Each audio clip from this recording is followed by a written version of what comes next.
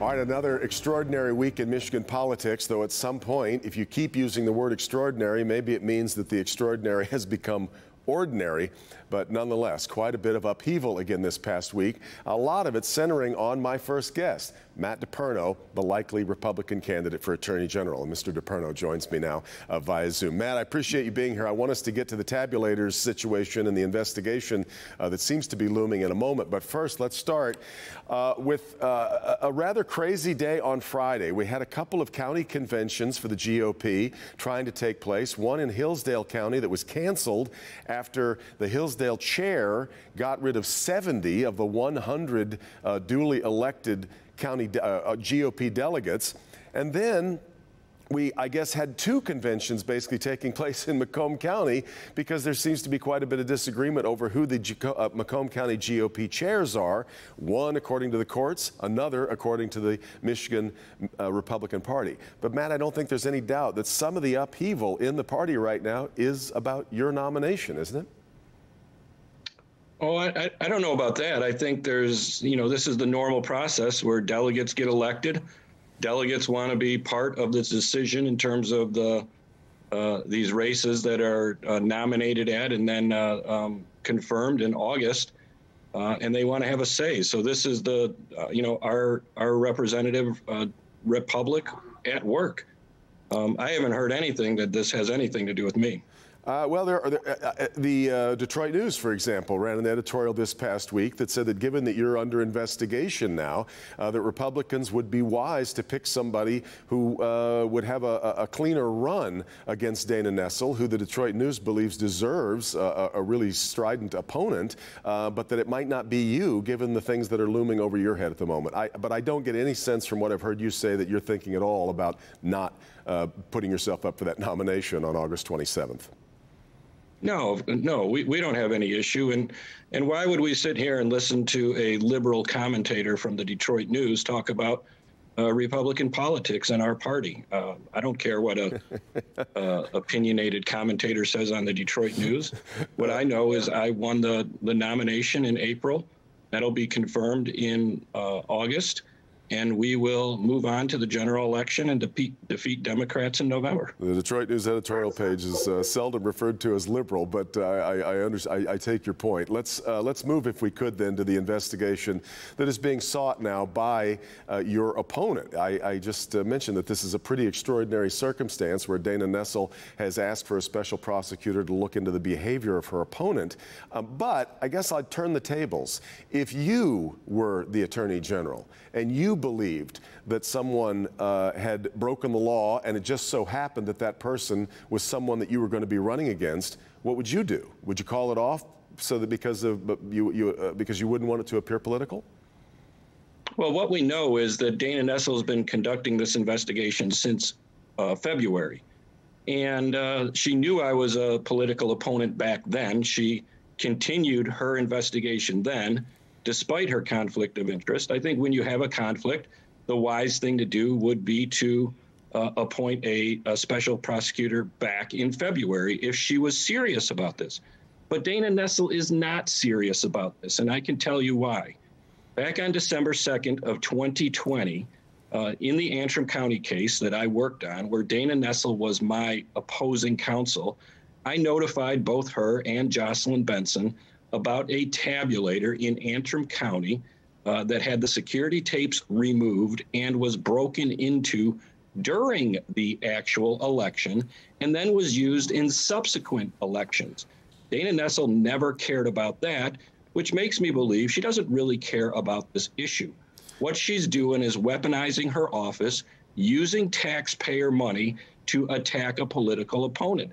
And that's what's most important about this story, which no one is reporting on yet, is Dana Nessel used taxpayer money, which is actually an illegal campaign contribution that she is using to benefit her campaign. Well, you've said that you believe she's being political in this, but aren't you too? Because a centerpiece of your campaign is that you want to become Attorney General, you've said, so that you can prosecute Dana Nessel and Governor Whitmer. Aren't you both doing the same thing?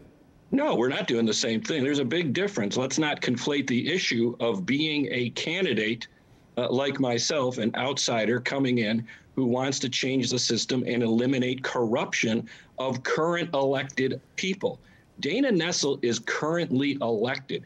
She took an oath of office to honor the Constitution, and she has violated that. Well, she is the most corrupt attorney general in the country. So there's a big difference between being a candidate like myself and being an actual corrupt elected official like Dana Nessel. She's not, Matt, she's not the only one, though, who's taken issue with the fact that you seem to have come into possession or have access to voting tabulators. Now, I know that you don't believe that it's against the law. Your reading of the statute is that it is not necessarily against the law to have one, but you've been very coy about how you came into possession of these tabulators. Can you tell me now where you got them?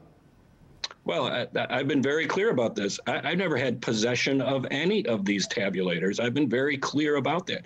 I've never talked to any precinct clerks about tabulators, and I've never had possession of tabulators. Well, but that's a change too, Matt, because the Detroit News found a podcast from last year where your phrase was, "We got access to tabulators." Are you just changing the pronoun from we to they?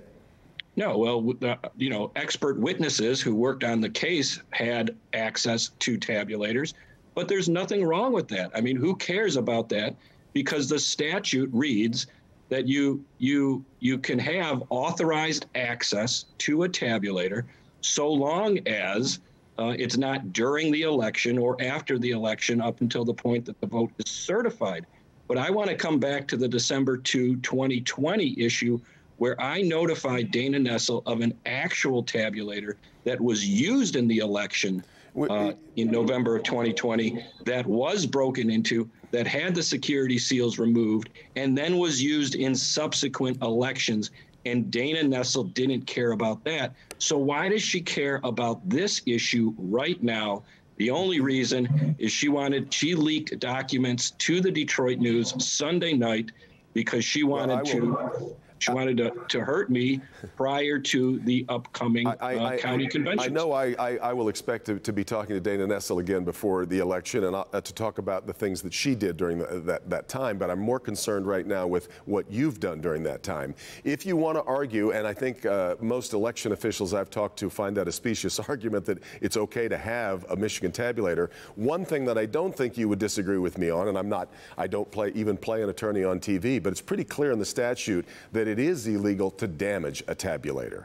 And the word is— I'm sorry, I didn't hear you. That it's illegal to do what? Illegal to damage a tabulator. And the word is that those tabulators, when they were returned, at least one of them, if not several, had been damaged. Not too surprising when someone was going after them with, I don't know, whatever kind of tools to try and crack them open and see what kind of things could be manipulated with them inside. But you're an attorney. You are duty-bound to report any illegal activity. If you knew that one of those had been damaged, aren't you on the hook for that? Well, I have no knowledge at all of any tabulator that was ever damaged. I never saw any tabulator that was damaged. I was never in the room with any tabulator that was damaged. And I never heard of any tabulator that was damaged until this Sunday when Dana Nessel made that allegation. So as far as I'm concerned, I've seen no evidence of that. The other thing, though, that's happened here, though, has been a bit of a change in tone of the way that the story goes. Originally, last year, you talked about, you seem to be saying, look, it's so easy to get a hold of one of these tabulators that, of course, this is how mayhem could happen in the election. Now you're trying to make it sound like it was a much more open process. Well, if that's true, these tabulators were apparently, according to the allegations, returned to their rightful spots through handoffs going on at carpool parking lots and shopping malls. If it was on the up and up, why doesn't it look like it was on the up and up? Well, I have no idea. Again, I don't know the facts related to that. I wasn't involved in the collecting a tabulator or returning a tabulator. But what I can tell you is we are a home rule state in Michigan, which means local municipalities have the ability to govern themselves and have full autonomy as to whether or not they want to give access to somebody of a tabulator. They don't have to go to Secretary of State Benson or Nessel to get permission. So what we're really talking about here is much ado about nothing. What we're talking about is Dana Nessel weaponizing her office against a political opponent and using taxpayer money to do that. Because nothing she's actually described in her petition for special counsel was illegal. Well, let's broaden this out to the bigger issue, which is that you take great issue with the fact that me and so many others have reported that there were no examples of widespread voter fraud, and you believe that it was a fraudulent election in 2020. I'm really curious as to whether or not you have been watching the January 6th hearings. No, I have not spent any time watching the January 6th hearing, Do you not feel part of the fuel that fed what happened at the Capitol on January 6th?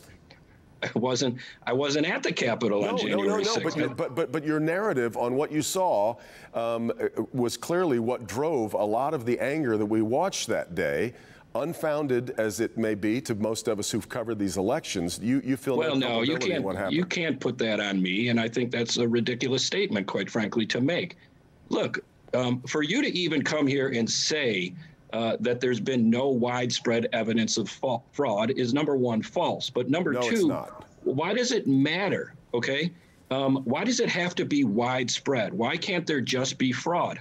How much fraud is okay with you is the question. Well, is it 10 votes? Matt, I mean, how much is okay with you? But you're a part of the legal system. You understand how this system works. And at a certain point, when you've had all of these election boards, canvassing boards, clerks from towns and cities, Secretary of State, judges up and down the docket telling you that all of these claims were false, if 10 people tell you you're drunk, you got to lie down, right? I haven't heard one single judge say what you just said.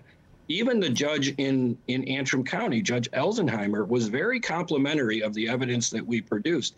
He said he wanted to get to the bottom of it, but he ultimately summarily dismissed the case on a procedural Most of issue. The judges have said but there's not been one single judge. I haven't seen a judge that said that there was no fraud. I haven't seen judges that actually reviewed the evidence. Judge Kenney said in Wayne County, which is that what we had here is a whole bunch of people who didn't understand how the system worked and ascribed false and malevolent motives to what is a normal process. That wasn't my case. I wasn't involved in that case. I can only speak to what we found in Antrim County. We put out 22 reports that actually showed evidence of a subversion in the election system. That's what we found. Let me ask you one more question. I mean, all you got to do is read our reports. But for you to somehow come here and maliciously assign some motive to me that has to do something with January 6th sort of shows the level of bias that you have as a reporter. Why would you suggest that I had anything to do has been insulted? Every reporter in the state who covered the election has been a little insulted by suggestions that we somehow missed the biggest example of voter fraud in American history. But let me ask you one last question. Did you not miss the Attorney General? Well, hold on a second. In Antrim County, was a perfect example of the system working. They found a problem. That is a completely false software had not been updated. No, that's a false statement. That is not what happened in Antrim County. The voting software had not been updated, and once it did, it flipped. If I was going to try and turn Antrim County, if I was going to try to turn an election in Michigan, I would never use Antrim County. Why do you invite me on your show if you're not going to allow me to answer your questions? I'm trying to cover a lot of things. No, you're not even letting me answer the question. But in Antrim County, let me ask you this. Why did you miss the issue of an actual tabulator in Antrim County that had its seals removed, it was broken into, and it was used in the election? Why didn't you report on that? Why has Dana Nessel done nothing about that, but yet you want to stand here and ask me these questions and make the false statement that there was nothing wrong in Antrim County? Why don't you report on the actual issue of an actual criminal act that occurred during the election? Because what we reported on was its trip through the courts, which led nowhere. Where it got to the point even where Rudolph Giuliani and Sidney Powell's defense ended up being, we can't possibly be expected to be taken at our word, even though we're talking in a court of law. But why assign anything about Sidney Powell to me? I had nothing to do with Sidney Powell's case at all.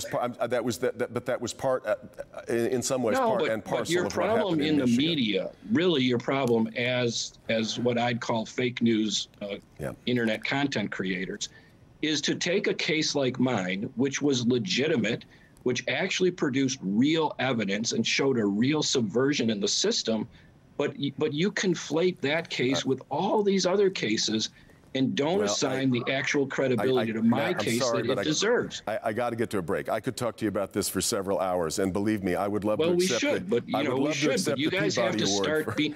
The reporters have to start being honest about what they're reporting. But for you to somehow suggest that I had anything to do with January 6th is the height I was simply asking if you felt the height of hypocrisy by the media. Okay, I got to. And it's why Donald Trump always calls out the media as being fake news. I got to get to a break. For you to even suggest that is insulting. I appreciate your time, Matt. Thank you very much. I'm sorry. I got to get to a break, friends. We'll continue with more on Flashpoint right after this.